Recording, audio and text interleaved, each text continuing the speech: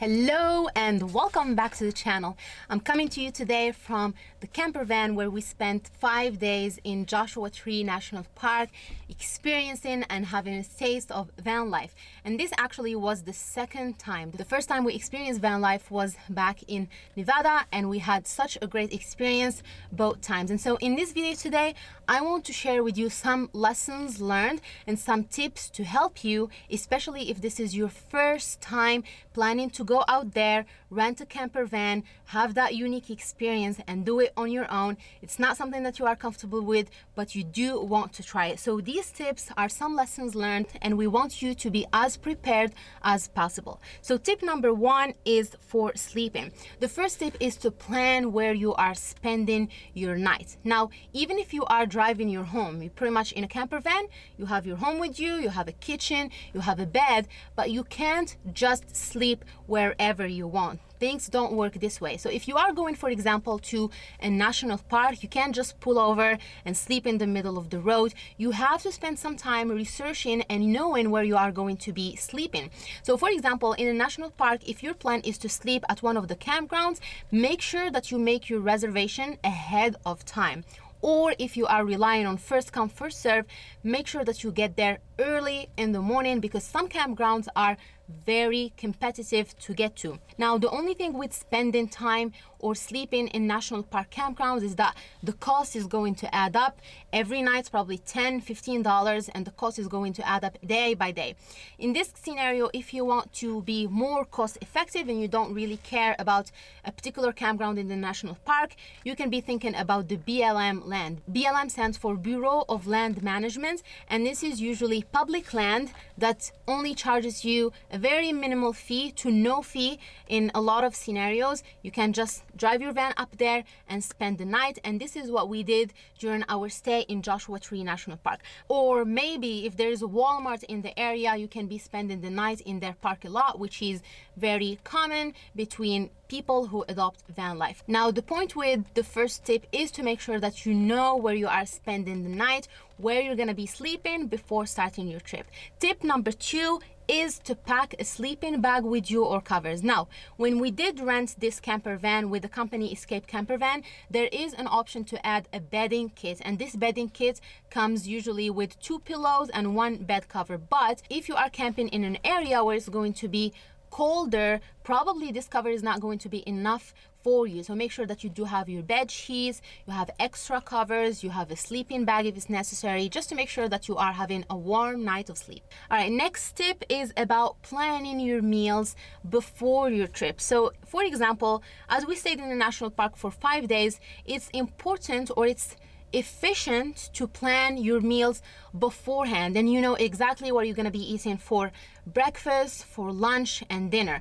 Why? That's going to avoid the driving back and forth between where you are in the park and where the grocery store is, because a lot of times there aren't really any grocery stores in the national parks and the drive can be 30 minutes away, sometimes 1 hour away, depends on how large the national park is. So if you plan your meals ahead of time, you know exactly what you're gonna be consuming, your 3 meals for the day, what you're gonna be eating. You get all of the groceries ahead of time, have everything stored in your camper van, and that is going to save you money and time.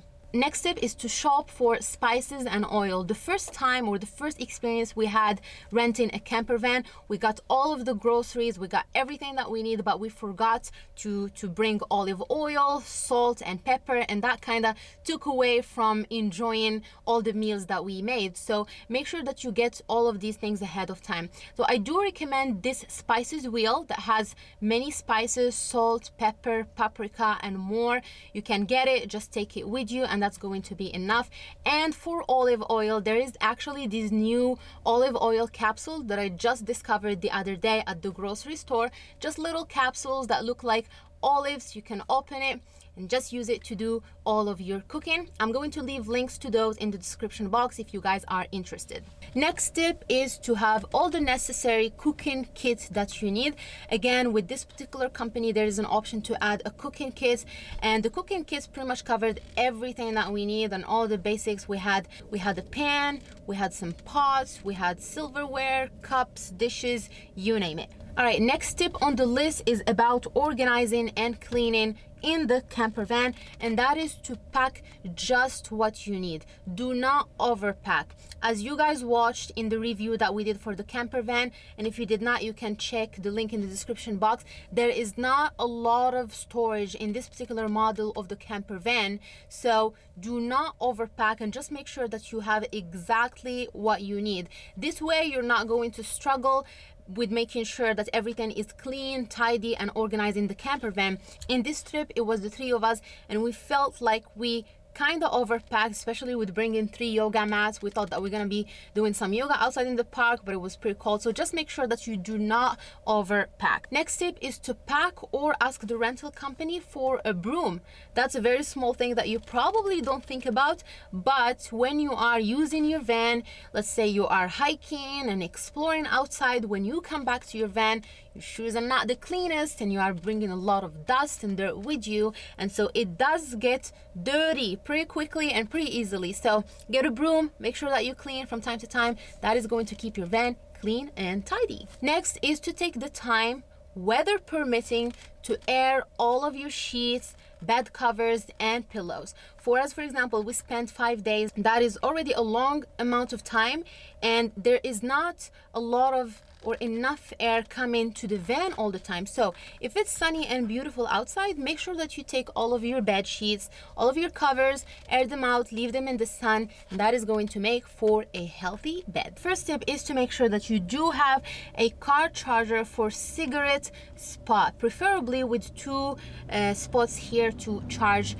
your phones or your camera. This is important just to make sure that you do have enough spot to charge your electronics. And a pro tip with batteries and electronics: when it's cold out, especially overnight, do not leave them out on the dashboard or the table, because the cold is going to eat away from the battery life. So make sure that you hide them, maybe in a bag with your clothes, or just sleep with them. This way you are going to preserve the battery life. And that takes us to the next tip, and that is to pack a power brick or some sort of portable charger. This way you don't have to keep the vehicle on if you want to charge your phone or electronics overnight. We just purchased a very powerful power brick that we've been very happy with. I'm going to leave the link in the description box in case you guys are interested. The next tip in the list is to make sure that you do have a headlamp with you. Now obviously most of these vehicles, they do have some lamps inside that you can use if you are having dinner, but let's say for example you have to use the bathroom in the middle of the night. You want to make sure that you are seeing what's happening around you. So what we would do, we would have a headlamp, just hang it somewhere where it's visible, easily accessible, and use it when it's necessary. On top of having a headlamp, we have been using a portable lamp. This is our car camping lamp, so we usually have it on the table when we are having dinner. You can change how strong you want the light to be. We've been really loving it, and we find it to be very practical. And these are the tips that I had in mind for you guys, especially if you are experiencing van life for the first time. I hope that you found them to be useful, and if you do have any questions, please do let me know in the comments. I will be very happy to answer them.